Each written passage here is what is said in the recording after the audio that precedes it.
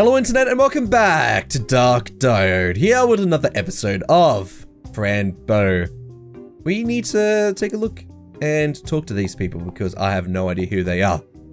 Oh, that creature's body's made out of baby faces.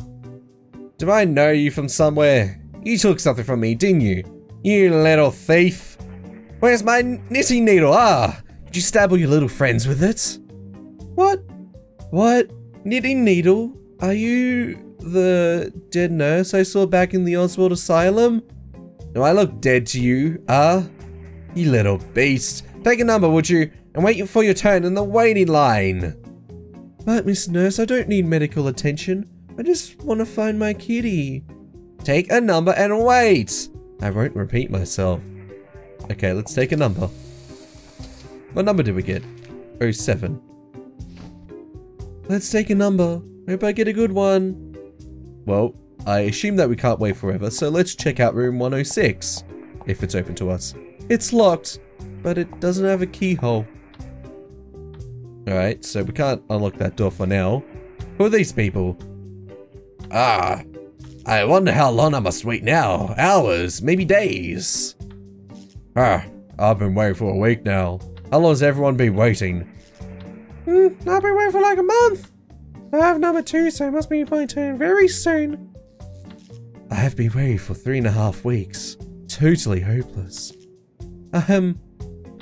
Excuse me everyone, but is there a way to make things faster? Yes, become a doctor yourself. That would be faster. By doing that, you can also help us all. But why won't you become a doctor yourself then? I can't because I feel very sick. I can't. My eye is blinded. I have this broken horn, you see. I can't be a doctor. Something I skipped it, goddammit. And I can't remember the voices I gave. God, so many voices. Why? I had this exact same problem in Doki Doki. Thought I could escape it. Neither can I. Lost my ability to frighten myself in front of the mirror.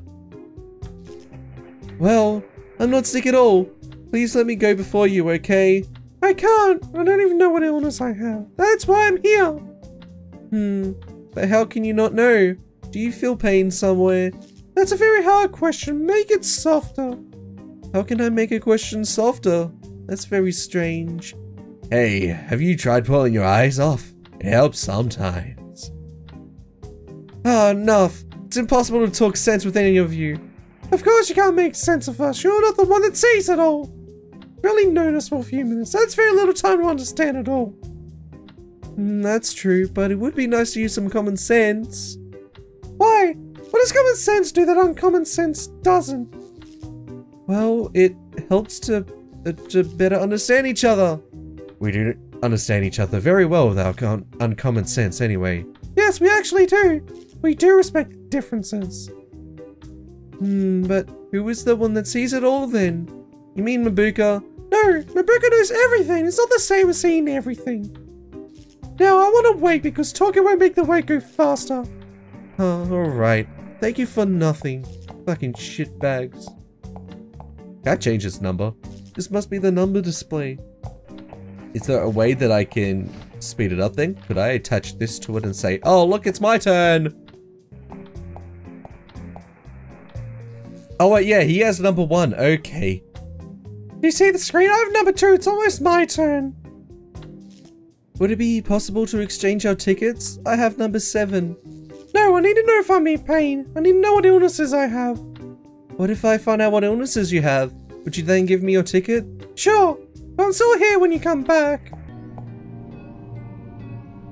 Excuse me, I need your help. Of course you do. What can I do for you? Can you tell me what illness the creature who has ticket number 2 suffers? He's in the waiting room waiting. Let me see. I see him, but from what I see, it's not really an illness. It's just a headache caused by the low levels of agony in him. Wow, but is it possible to help him somehow? I need his ticket. Yes, cry in all the tears you can until you fill this bottle will do it. But don't forget that tears must be caused by real sorrow. That won't be a problem. I'm in a very problematic point in my life.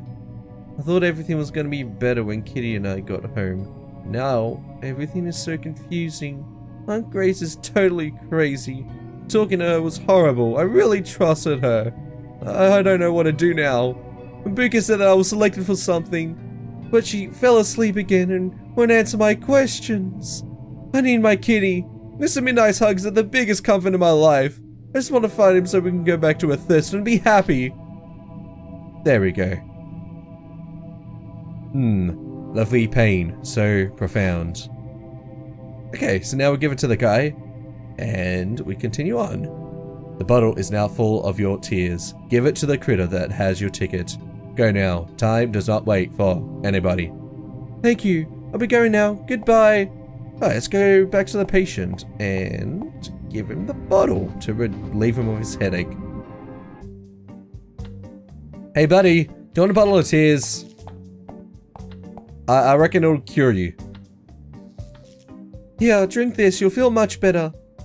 Oh, trying to poison me? Ha ha ha! How lovely. Let's see. It tastes like the most profound and darkest elixir I've ever tasted before. Give me more. Give me more! No, leave me alone. You promised to give me the ticket if I helped you. Alright. There you go.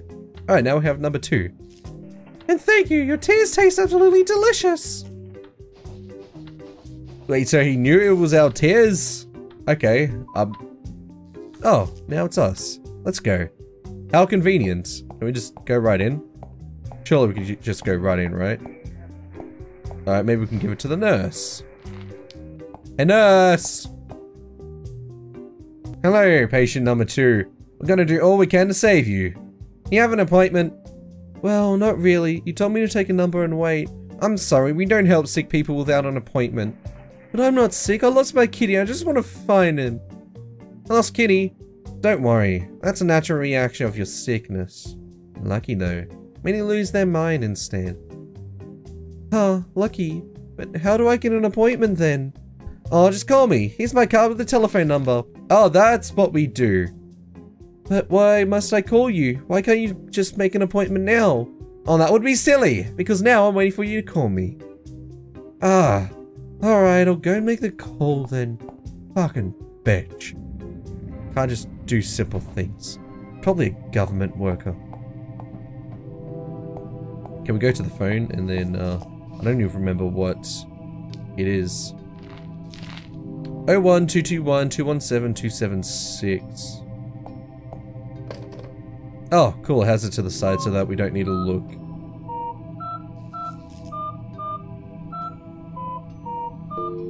Alright. Hello, Miss Nurse. It's the person that you spoke to before. Oh, hello. Yes, you told me to call to make an appointment. It's Fran Bow. I'm available now. No.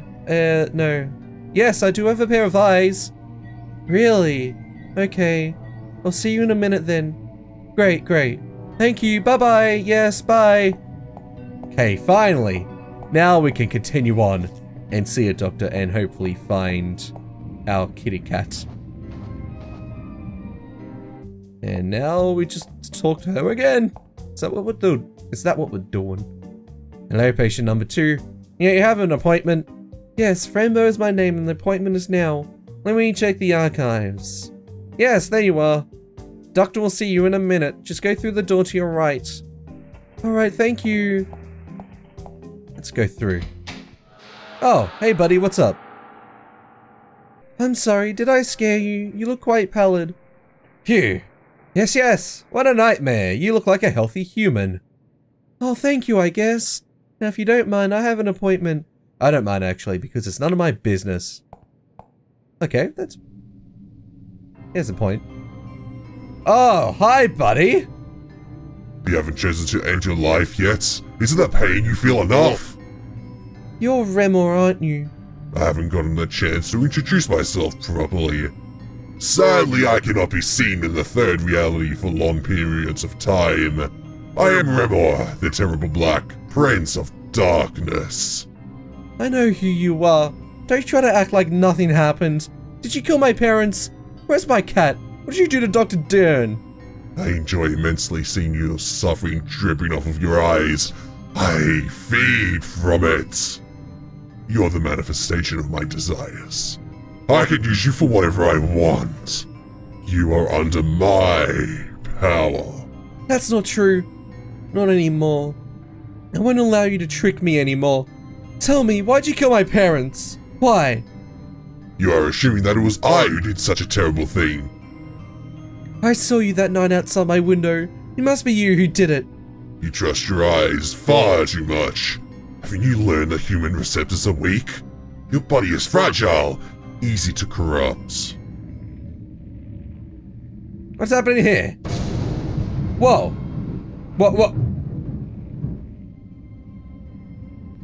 What is going on here? No, it can't be. Stop it. I didn't have a knife on that night. And it looks like the exact same knife that we have right now.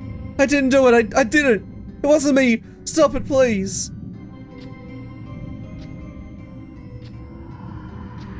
And I mean, could a knife cut so cleanly?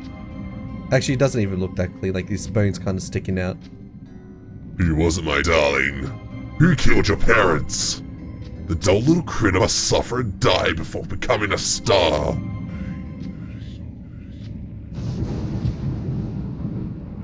Nah, man, I don't believe it. No way that that's what happened. This guy's just trying to trick us. He's probably the one who actually killed them. I haven't killed my parents. I haven't. That monster wants to trick me. I know. Everyone is crazy around here. I have to find Kitty and leave. Can I get up? Okay, come on. Fran Bow. We're so close to finishing. What's through here? Whoa. Dr. Dern. What are you doing here? Kitty, my darling, I'm here for you. Are you alright? Kitty, answer me. What's wrong with you? Meow. Meow. Why won't you talk to me, Mr. Midnight? Please, don't do this to me. Purr. Talk to me, Mr. Midnight. This isn't funny. It's this place, isn't it? You must get out of here so you can talk to me again. I'll take you to a thirster, my darling. Pelantris can help us. I promise you, nothing will tear us apart again. Meow. Oh, Kitty. I'll be right back. Must help Dr. Dern, alright? He seems to be in a little bit of trouble right now. What's this? A syringe. It has a red fluid inside. What could it possibly be? I don't need this. Okay, fine. Don't take it. Dr. Dern? Are you alright, sir? Sir! Wake up! Please, Dr. Dern, wake up! Are you alive? Sir! Well, judging by the fact that he's moving, I will assume that he's alive. What should I do to wake him up? Can we give him the red fluid? Can we give ourselves the red fluid? No, we can't. Maybe this will wake him up. Whoa, Fran's face right now. Whoa. What is that doing? Ah! Damn. What was that? Don't worry, Dr. Dern, it's me, Fran. What? I can't see very well. Fran Bow, sir, from the Oswald Asylum. We were at the cemetery, remember? Fran? What happened? Why am I tied to a chair? What have you done? Oh, I'm trying to help you, sir. The big monster brought you here. You need to go. Come on, Fran. Monsters? I don't feel like playing games. Alright, it wasn't a monster at all. Just let me help you. Who are you? What? But are you... Wait, that's the Aunt Grace. But what is she doing here? I thought you chained her. Ah, but I did. I told you she was a hard one to tame. Do you want me to get rid of her? Get rid of me? Aunt Grace, what are you talking about? Why are you talking like that? Who is this old man? How lovely. You sound just like your mother when she was young. My mother? Do you know her? Who are you? I'm Dr. Oswald Harrison. I know everything about you, Fran. Oswald? From Oswald Asylum? Yes, Fran. Same old man. But why do you know about my mother and my aunt? Well, many years ago I was studying the magnificent complexity of twin siblings. Lucy and Grace were part of my study. Both helped me to find the keys to success. The key? The key? Did you know that my mother and father were murdered? Yes, of course. Remo did a great job. His power of manipulation is extraordinary. What I don't understand is how you can be so calm about it. It was you holding that knife after all. I'm not calm, sir. I knew it was Remo all the time. But why does he hunt me? Remor is the manifestation of your weakness. A blinded and powerful manifestation of your fears. But why would the monster kill my parents? Because your parents were interfering with my work. But I actually did you a favor. You are suffering, and pain is connected to growth and strength, Fran. Oswald, please. Let's just do what we need to do. Aunt Grace, please don't be mad at me. We're family. Let us go. My kitty and I can find a place to go without bothering you. Please, just let us go. Yes, you're right, Fran. I'm sorry for being so hard on you. Come on, let's go now. Whoa, what are you doing, Mr. Midnight? You can't just take Mr. Midnight. Mr. Midnight's ours. What are you doing? Okay, can we go and check him out? What? Well, you're not going to drop Mr. Midnight, are you? Don't do it. Don't you dare do it. Fran, my dear, listen to me. You must know, Dr. Oswald only wants the best for you. When Lucia was pregnant with you, he knew you'd be a very special girl. He told us to take good care of you. But your mother betrayed us. She wanted to hide you from us. She thought we wanted to kill you. That's not true. Dr. Oswald really wants to give you the best. But for that, you must allow him to try a little experiment on you. And then everything will be fine? Of course. But there is still one thing we must take care of. This little traitor must go. What, Mr. Midnight, no! Mr. Midnight! What? No, not like this! No, kitty! No, but what's gonna happen to Mr. Midnight? Oh my god! Come on, Fran. Stop weeping. The cat is dead now. But he was my friend. You killed my best friend. You also helped to kill my parents, didn't you? Didn't you? How can you live with yourself? I hate you! Ah, I hate you! Whoa, Fran Bow. Stop it, Fran! Help! Help! Please help! Place is shaking around. Oh hey, it's Dr. Oswald. Whoa! Where'd you get a gun from? Don't you dare touch Grace, you little monster. Whoa! Wait, you just shot me? Oh no. Oh my god, what is gonna happen? Oh my goodness. She's totally insane. Bring her to me. I'll do the experiment while she's still warm. I need to extract the brain right away. Wait, what? Fran, are you alright? What have you done with her? She tried to kill me. You were right about Fran, Dr. Dern. She was sick. But she's bleeding. Let me take care of her. No, you won't. She's mine now. I've been waiting for this moment for many years now. Looking for the right child. The right brain. Now that I have her, nothing can stop me. Oh, hey. Skeleton guy. Oh, I guess he's a Jedi as well. Who would have thought? Oh, Fran. Everything will be alright. Who are you? I'm Itwood. The one many children talk about. But, you're not human. Ecto prote, Belontrus monogeist. Gorska, Itwood, I found him. Oh my goodness, stay away from the girl, leave her alone. Hey, it's Mr. Midnight.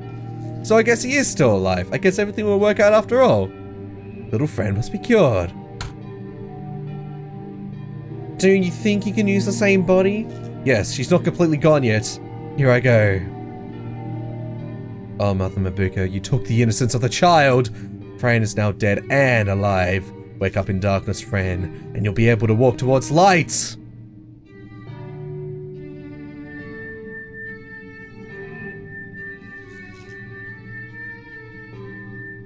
What is that thing? Is that the bullets? Are they physically extracting the bullets? Or is that meant to be a soul or what?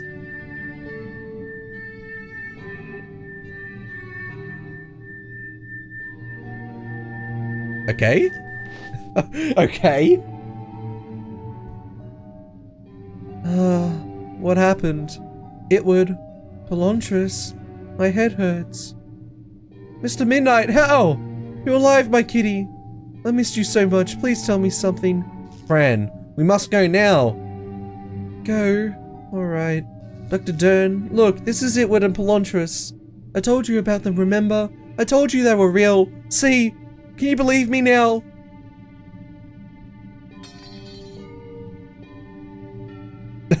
He's like, what the fuck, man? Am I... Oh, actually no, he's like bleeding from his eyes. He can't hear you. I think he's under the power of Mamuga now. We really must leave, now! But can you come with us? Please. He's been really nice to me. He really wanted to protect and help me. You can't bring him with us. I'm sorry.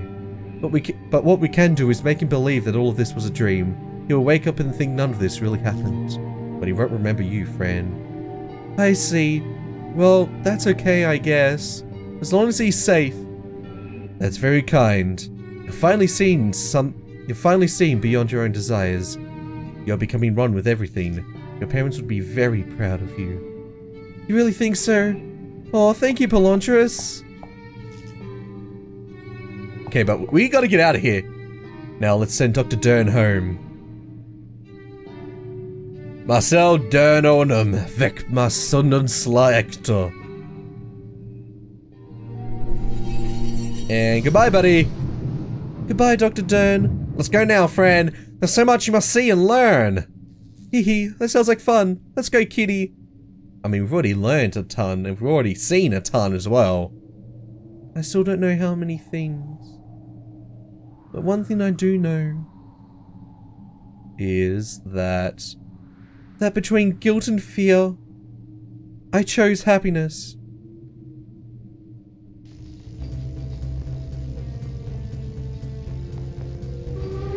Oh, sweet. So, we're getting out of the 5th reality, I guess. Somehow, his machine is no longer broken. Kind of confused about that. I wonder how he repaired his machine. Where did he, like, end up? Oh, wait, this is the end? I got an achievement called The End. What a game. Alright, I'll just let this go, and then I'll be back.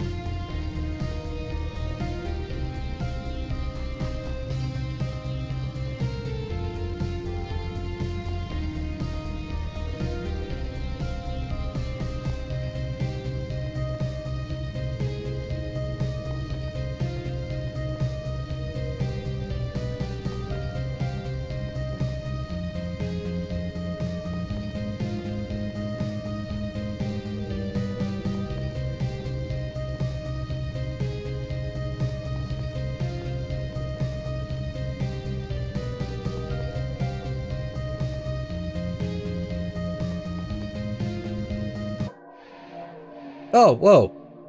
There we go. Back to the main menu. And now we've got 8 chapters. Okay, so I guess we can... Okay, so we can go back to specific parts and I guess go for all the achievements. But I'm not gonna do that right here. I guess I'll just stay here. I'm gonna have this background music while I talk. Anyway, so to preface, I haven't played a great deal of point and click games, so I can't, I don't have the references, reference points to say whether this was a good or a bad experience in terms of point and click.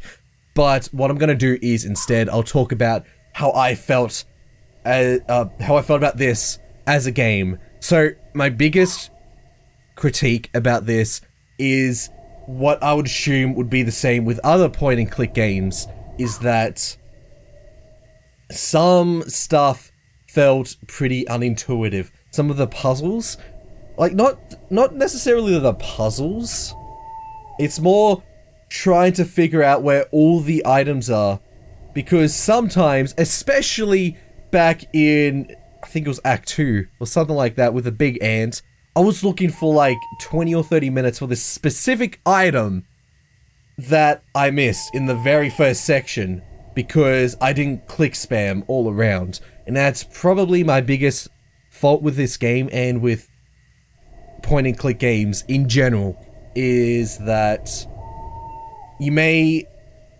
you don't even know if you have all the things required or not in order to proceed. And if you don't have all the items, the game doesn't give you many hints. Sure, they give you some hints. I think the most intuitive part,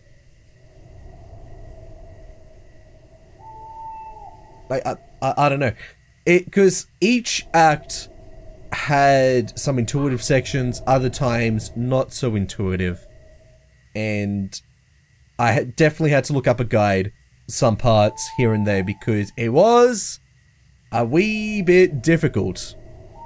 And if I hadn't looked up a guide, I probably would still be stuck right now on how to do certain things here and there. But besides that, the story, it's pretty cool. I wouldn't say that, it's the best I've ever seen. We don't really get to learn too much about the background of any character, really. I mean, aside from Fran Bow, we know about the death of her parents, but we don't really know that much beyond that point. And none of the characters really have their backgrounds explained. The sisters do, to an extent. Mr. Skeleton does, to an extent, but not really. All we know is that he's some manifestation for the twins and Fran Bow. But everyone else really is just kind of lacking that characterization to make them feel deep. They feel forgettable, right? I don't even really remember the names, is what I would say right now, as I'm trying to think about things. The graphics in this game, it's... because nowadays, most games are kind of like pixel-esque, and it's kind of a nice departure having graphics. They're not, realistic. They're meant to be cartoony, and I appreciate that. I appreciate the art style and the effort that went into the music and into the art style. I think that's one of Fran Bow's best points. The art style, because it changes so differently, and you do feel like each act is its own separate thing. Let's see, is there anything else?